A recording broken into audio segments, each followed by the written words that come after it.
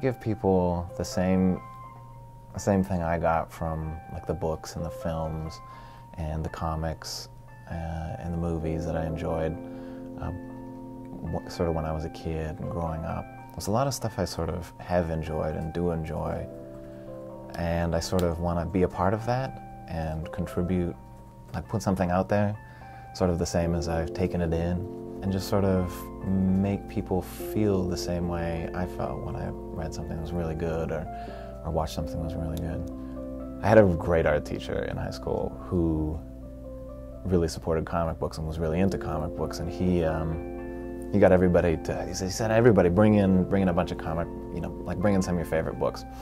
And everybody brought in like Image Comics and Marvel Comics and DC Comics and stuff like that. And I brought in some Far Side and some Calvin and Hobbes. Everybody's like, those aren't comics. These are comics, these superhero things.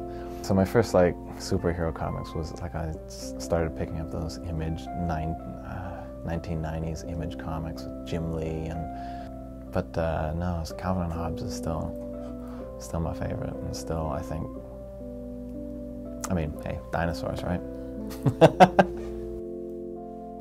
Like I don't think of myself as an artist, I think of myself as a craftsperson.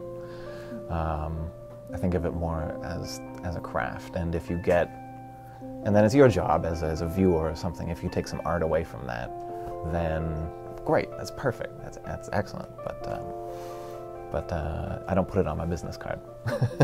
You sort of do a little bit, and you put it out there, and you get some good feedback. It makes you feel great, so you keep doing it, and then, I mean, that's how that got turned into that's how the very first one, this self-published one I did, even got made, is I just started working on it for fun, and I put it out there, and some friends were like, hey, you should probably finish this, or like, please, come on, finish it. And so I did, and ever since then it's been a real slippery slope. So Delilah Dirk and the Turkish Lieutenant started off as just a 28-page comic, which was self-published.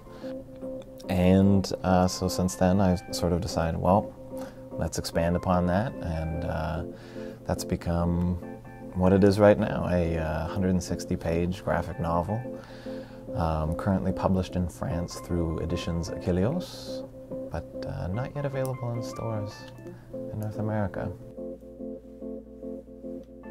Hi, I'm Tony Cliff.